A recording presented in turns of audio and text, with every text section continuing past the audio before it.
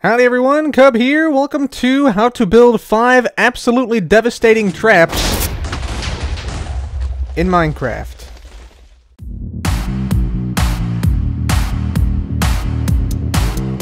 So the first devastating trap is the trap you just saw detonate right here, and this should be able to kill a player who is wearing diamond armor with protection 4 on all of their gear. In fact, all the traps you see today should be able to do that.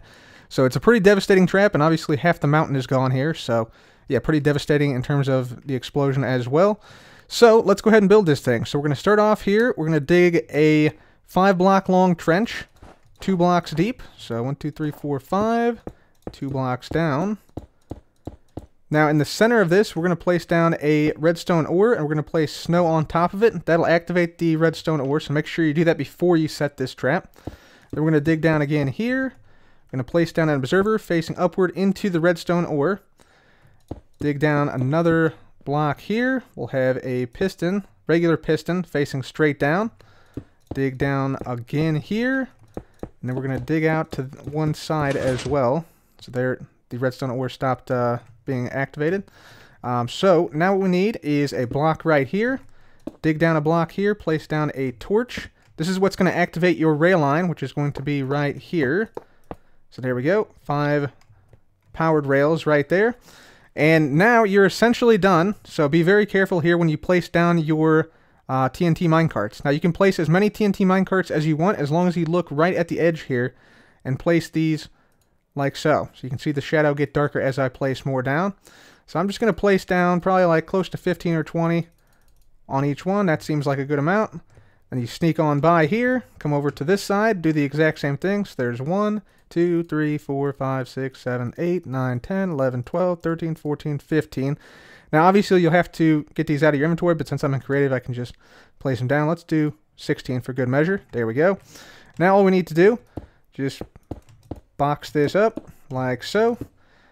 Be careful not to place any blocks on the side of this redstone ore as well.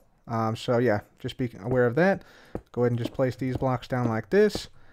Place this back, and your trap is now set. Now, anybody who walks on this snow layer will detonate the trap. Now, I will say you can substitute the snow layer if you build this indoors for carpet.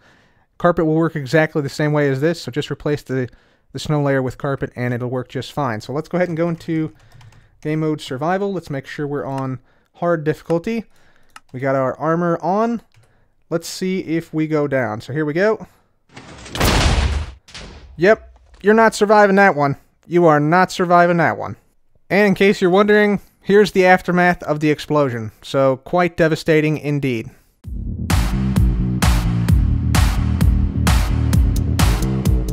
This next trap is called the door vaporizer because it vaporizes the door and anything within about a 10-block vicinity of the door. So, let's go ahead and make the door first of all. So, here is your door you're going to trap. This also works really good in like high traffic areas. So we're going to place our door not in between the 2 cobblestone blocks here, but on the other side so that the door opens to the left. So you see that it opens to the left-hand side and we walk through the right-hand side. So keep that in mind here with this.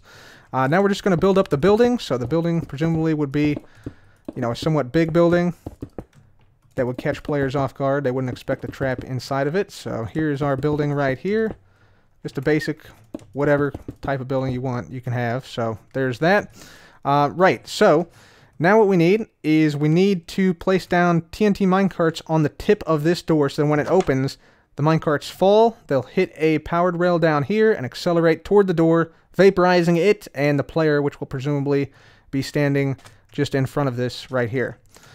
So let's go ahead and do that. So we're going to need 2 blocks like this. We're going to place a chest down right here, and then a rail down like this. We'll need another block here, and then we'll place down a minecart with TNT. Now you're going to have to get close to the minecart with TNT and press it with your body into the chest like that. And that's done so that it aligns the TNT minecart so that it is now going to clip onto the very edge of the door here. So that is very important. Make sure you do that with all the TNT minecarts. And now all we need to do is just do that same thing over and over again, as many times as we want to. So we'll place down a chest, a rail, minecart with TNT, and then we'll do the same thing. Push it on in, just like that. And now we can get rid of these 2 blocks right here. You'll see the TNT minecart snaps down to the rail here. So we have 2 TNT minecarts now in there. And let's just add in a few more. So let's just do another one like this. Press it in. There we go. Get rid of this. It snaps down. Fantastic. Place down the rail.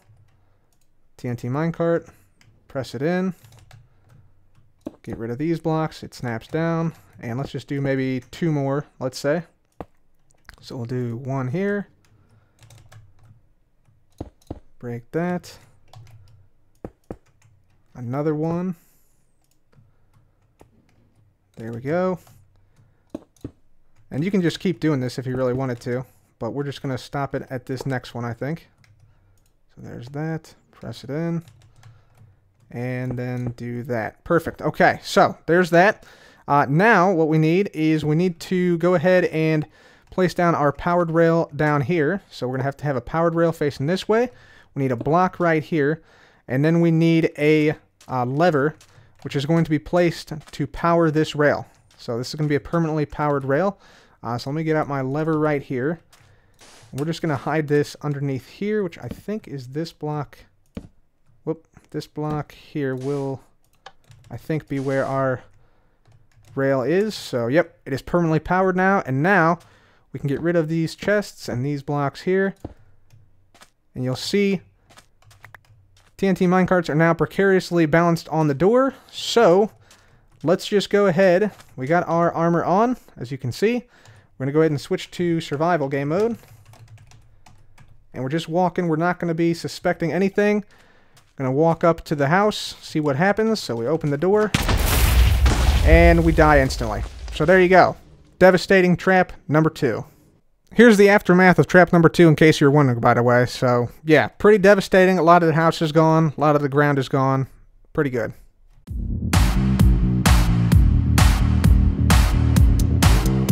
This next trap is a trap for the end portal, so that anybody who comes from the overworld to the end will die on the obsidian platform right here when they come through. So, this is a pretty straightforward trap, so all we need to do is come up with 5 blocks on the side. I'm going to use obsidian.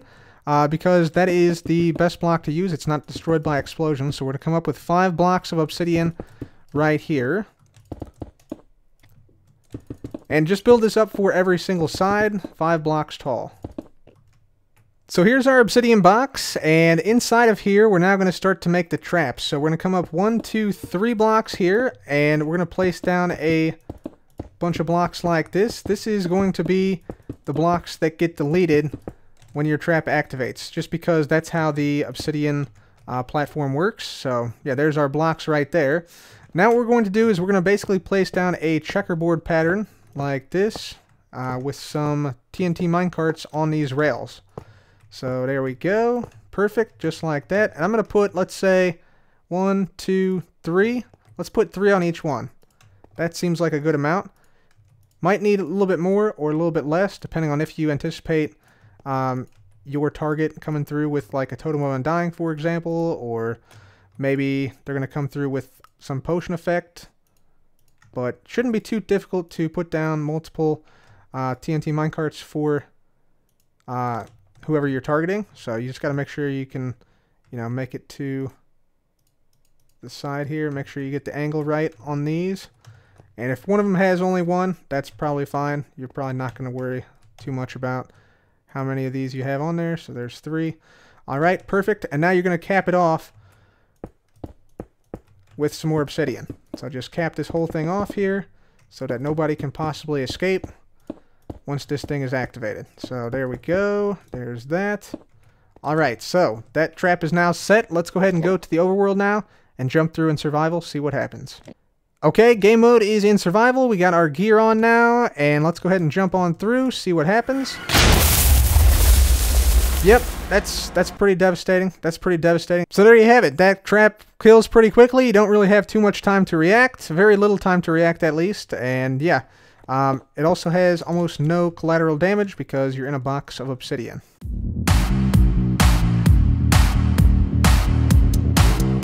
Our next trap is also set in the end. This is the Outer End Gateway portal trap. So this works because when players teleport to the Outer End Gateway, they always teleport onto the same block. So when I throw an Ender Pearl through this portal, I'll always land on this block right here.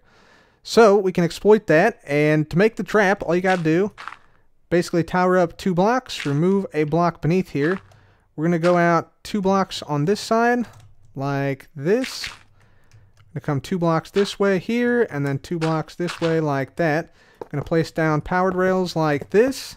We need a little bit of a pressure plate and some redstone dust. Place down a redstone dust right here. Place down a pressure plate where the player lands, which will always be on top of that block. Now we just need some minecarts with TNT, so we'll place down a few of them right here. We'll place down a few of them right here. And we'll place down a few more right over here.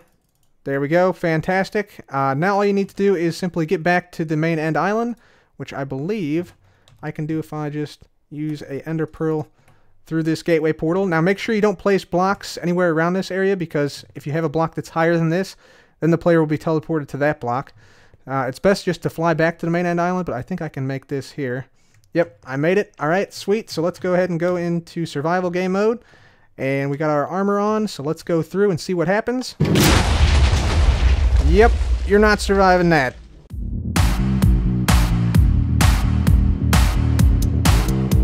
This next trap is possibly one of my favorites because it relies on trickery and deceit instead of shock and awe. So, let's go ahead and build it. So first off, we're going to build a scaffolding tower all the way up to world height. So let me just go ahead and do that right here. I'll just go ahead and place down all these scaffolding, and we'll just continually grow the tower until it reaches the world height limit. Alright, world height limit has been reached. Let me just go ahead and go into creative mode. And so what you do in survival, you just climb up this or fly up here to the very top with the elytra. So once you make it up to world height, you're going to dig down 2 blocks here, and we're going to go out 1, 2, 3, 4, 5, 6 blocks in this direction. 1, 2, 3, 4, 5, 6 blocks in that direction. 6 blocks in that direction. 6 blocks in that direction. And then you're going to connect everything so that you basically make a big diamond shape in the sky like this. There we go. So there's 1/4 of the diamond, but just keep doing that for all the sides here.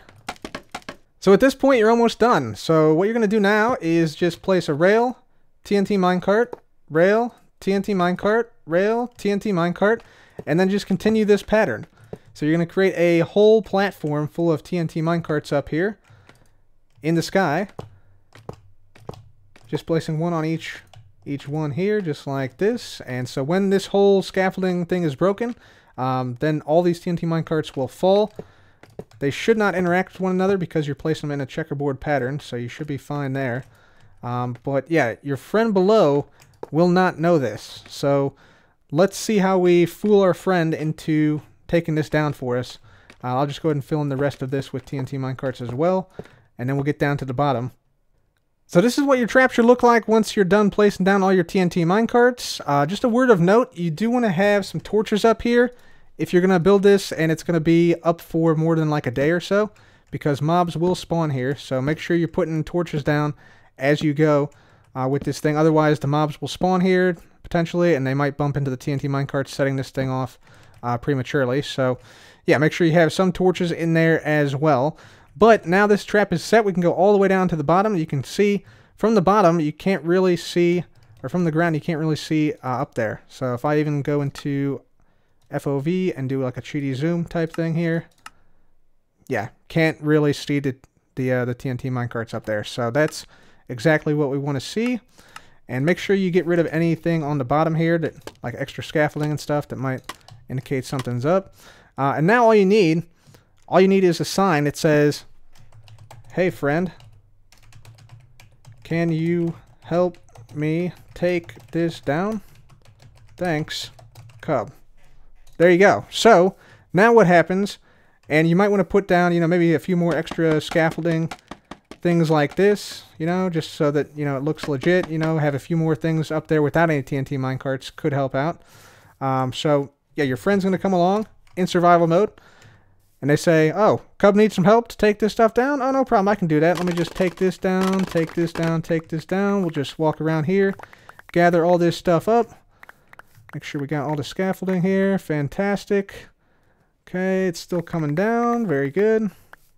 It's going to collect this. Cub's going to be so happy that I helped him out. Such a good friend, you know. Oh, what the heck? And there you go. There you go. Big troll. They're probably not even going to look up, to be honest with you. So, yeah. One of my favorite traps. It's a slow play, but if it pays off, it's absolutely worth it.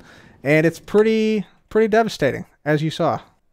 So here's the aftermath of the final trap. Looks pretty devastating to me, and I doubt anybody would be able to survive this. It also has fantastic coverage area in terms of like the area it affects. So definitely a good trap. Anyways, for now, if you enjoyed, please leave a like. Be sure to subscribe. What are you doing if you haven't subscribed and you made it to this part of the video? Honest to God, you need to subscribe to this channel. It's a good channel. Thank you so much. God bless, and I'll see you guys later.